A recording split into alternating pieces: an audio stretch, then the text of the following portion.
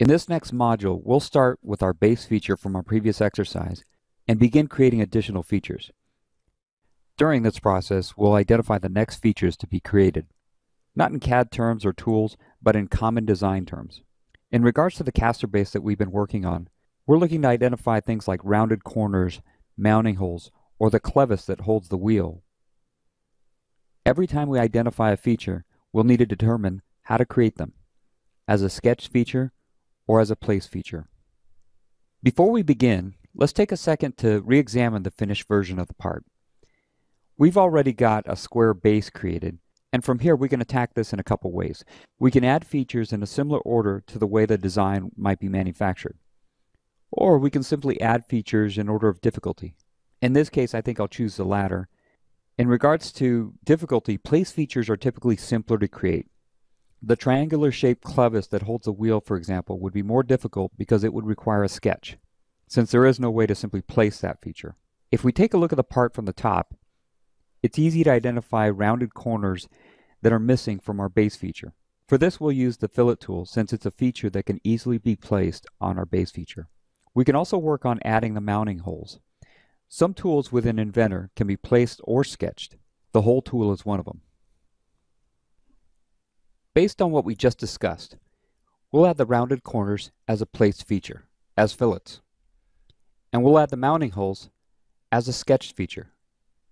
We'll sketch the holes basically because we can add multiple holes at once. Let's go ahead and pick up where we left off. If we have our caster open, we'll go ahead and begin by adding the rounded corners or fillets. We're going to go ahead and go to the Modify panel and launch the fillet command. When you do, you'll notice again that we have a collapsible dialog box and a mini toolbar. At some point you might decide to save some screen space by collapsing the dialog box and only using the mini toolbar. For now, we'll go ahead and keep the dialog box open. You'll also notice that there's several different ways to apply fillets. Currently we're set to create fillets using edges.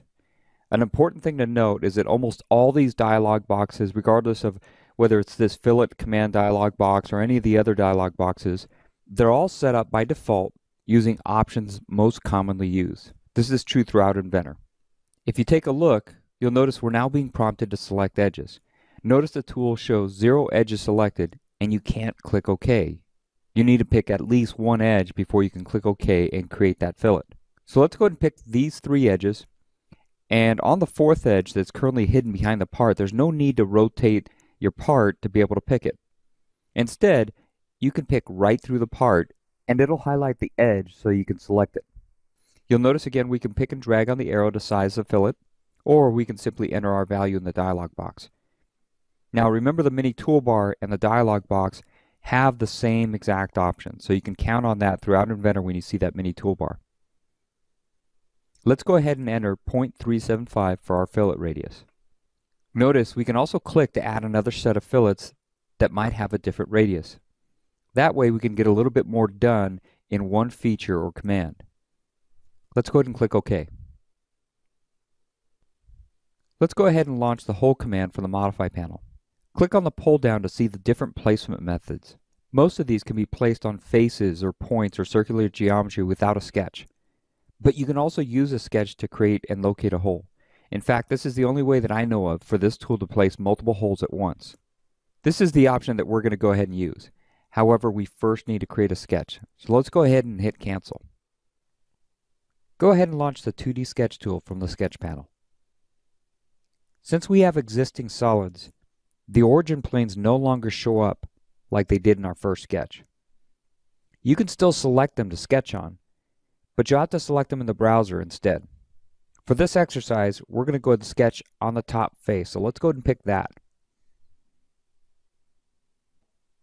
While we're in sketch mode, we can draw circles to represent the holes and cut them out of the solid. However, we'll want to use the hole tool to make them more intelligent. In order for the hole tool to use the sketch needs to contain points. The hole tool will then use these points to locate the holes. Instead of drawing points and adding constraints to locate them, we'll launch the Project Geometry tool to pick the top face and to project all the edges associated with it into our sketch. These edges are associative to the top face, and they'll update if the top face changes. Let's go ahead and right-click and choose OK. The reason I chose to add these fillets first is so that there would be arced edges on the top face. Our holes will share the same center point as the arcs or fillets. This is part of the design intent. And so when you project an arc, you also project its center point. And we'll be able to use these center points as a way to create our holes. However, when you launch the hole command, you'll need to select these points one by one. Not a problem. However, instead, let's go ahead and hold down our Shift key and select all 4 points. We'll then go to the Format panel and click on the Center Point button. This will change the visibility of our points to look more like center marks. It'll also make it easier to select the points while in the hole command. It'll change the behavior.